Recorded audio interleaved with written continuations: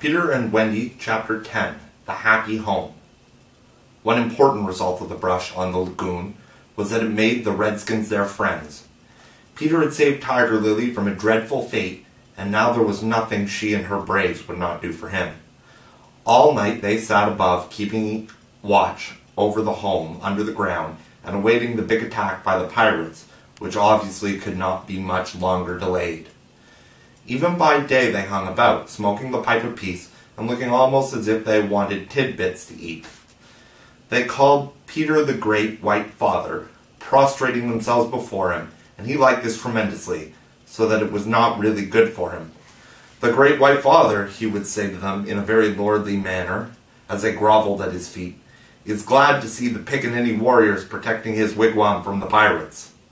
Me, Tiger Lily, that lovely creature would reply. Peter Pan saved me. Me his very nice friend. Me no let pirates hurt him. She was far too pretty to cringe in this way, but Peter thought it his due, and he would answer condescendingly, "It is good. Peter Pan had spoken." Always when he said Peter Pan had spoken, it meant that they must now shut up, and they accepted it humbly in that spirit. But they were by no means so respectful to the other boys, whom they looked upon as just ordinary braves. They said, "How do?" to them, and things like that. And what annoyed the boys was that Peter seemed to think this was all right. Secretly Wendy sympathized with them a little, but she was far too loyal a housewife to listen to any complaints against Father. Father knows best, she always said, whatever her private opinion must be. Her private opinion was that the Redskins should not call her a squaw. We have now reached the evening that was to be known among them as the Night of Nights, because of its adventures and their upshot.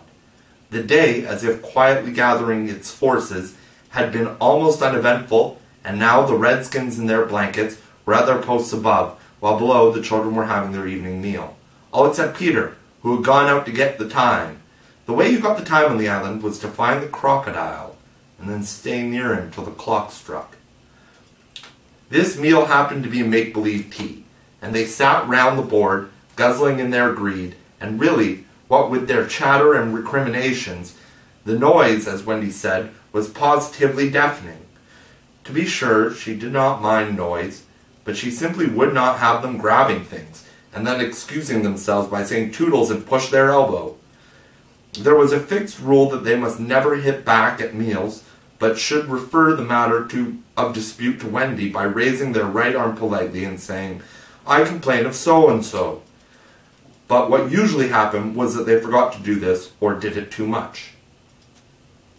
"Silence," cried Wendy, when for the 20th time she had told them that they were not all to speak at once. "Is your calabash empty?" "Slightly, darling." "Not quite empty, Mummy," Slightly said after looking into an imaginary mug. "He hasn't even begun to drink his milk," Nibs interposed. This was telling, and Slightly seized his chance. "I complain of Nibs," he cried promptly. John, however, had held up his hand first. "Well, John?"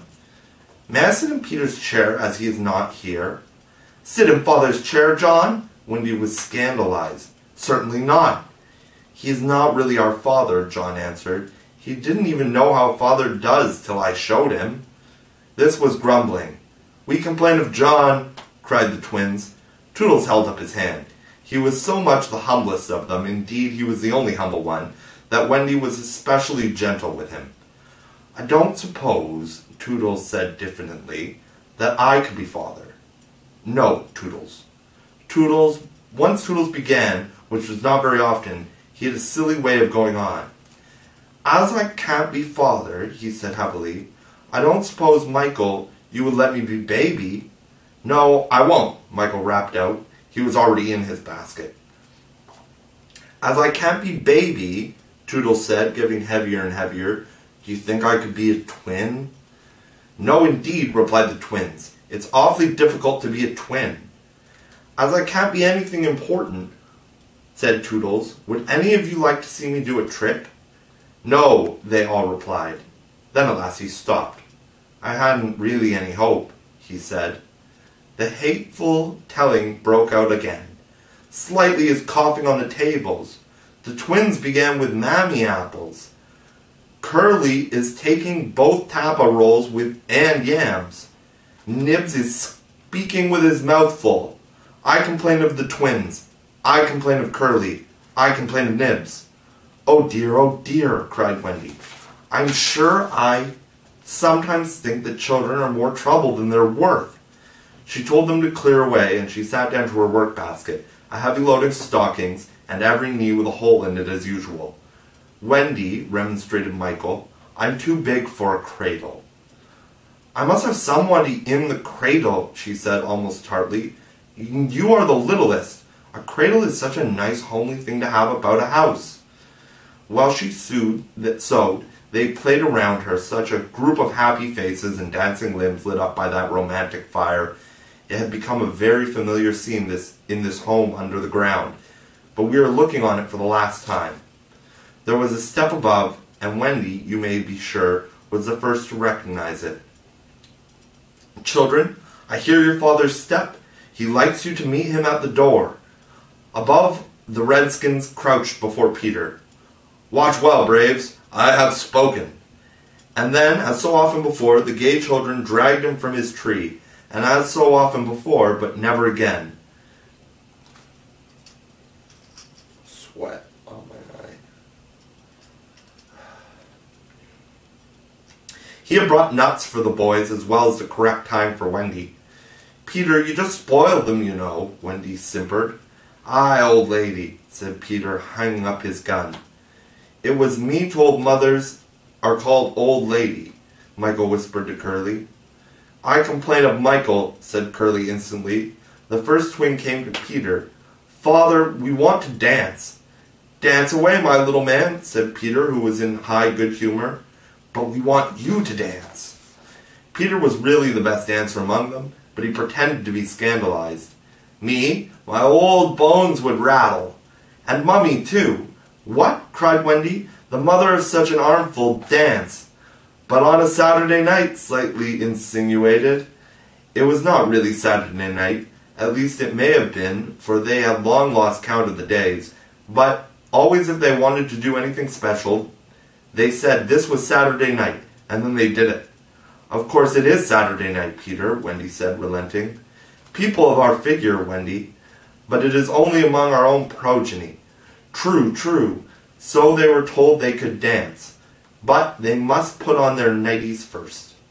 Ah, old lady, Peter said aside to Wendy, warming himself by the fire and looking down at her as she sat turning a heel. There is nothing more pleasant of an evening for you and me when the day's toil's over than to rest by the fire with the little ones near. It is sweet, Peter, isn't it? Wendy said, frightfully gratified. Peter, I think Curly has your nose. Michael takes after you. She went to him and put her hand on his shoulder. Dear Peter, she said, with such a large family, of course, I have now passed my best. But you don't want to change me, do you? No, Wendy. Certainly he did not want to change, but he looked at her uncomfortably, blinking, you know, like one not sure whether he was awake or asleep. Peter, what is it? I was just thinking, he said, a little scared. Is it only make-believe, isn't it, that I am their father? Oh, yes, said Wendy primly. You see, he continued apologetically, it would make me seem so old to be their real father. But they are ours, Peter, yours and mine. But not really, Wendy? He asked anxiously. No, if you don't wish it, she replied, and she distinctly heard his sigh of relief. Peter, she asked, trying to speak firmly, what are your exact feelings for me? Those of a devoted son, Wendy. I thought so, she said, and went and sat by herself at the extreme end of the room. You are so queer, he said, frankly puzzled, and Tiger Lily is just the same. There is something she wants me to be, but she says it is not my mother. No, indeed it is not, Wendy replied with frightful emphasis. Now we know why she was prejudiced against the Redskins. Then what is it? It isn't for a lady to tell. Oh, very well, Peter said, a little nettled. Perhaps Tinker Bell will tell me. "Oh yes, Tinker Bell will tell you," Wendy retorted scornfully. "She is an abandoned little creature." Here, Tink, who was in her boudoir, eavesdropping, squeaked out something impudent. "She says she glories in being abandoned," Peter interpreted. He had a sudden idea. "Perhaps Tink wants to be my mother." "You silly ass!" cried Tink in a passion. She had said it so often that Wendy needed no translation. "I almost agree with her," Wendy snapped. Fancy Wendy snapping. But she had been much tried, and she little knew what was to happen before the night was out. If she had known, she would not have snapped. None of them knew. Perhaps it was best not to know. Their ignorance gave them one more glad hour, and as it was to be their last hour on the island, let us rejoice that there were 60 glad minutes in it. They sang and danced in their nightgowns. Such a deliciously creepy song it was, in which they pretended to be frightened at their own shadows, little witting so that soon shadows would close in upon them, from whom they would shrink in real fear. So uproariously gay was the dance, and how it buffeted each other on the bed and out of it. It was a pillow fight rather than a dance, and when it was finished, the pillows insisted on one bout more, like partners who know that they may never meet again. The stories they told! Before it was time for Wendy's good night. Even Slightly tried to tell a story that night, but the beginning was so fearfully dull that it appalled even himself, and he said gloomily, "Yes, it is a dull beginning. I say, let us pretend that it is the end." And then, at last, they all got into bed for Wendy's story, the story they loved best, the story Peter hated. Usually when she began to tell this story, he left the room or put his hands over his ears, and possibly if he had done either of those things this time, they might all still be on the island. But tonight, he remained on his stool, and we shall see what happened.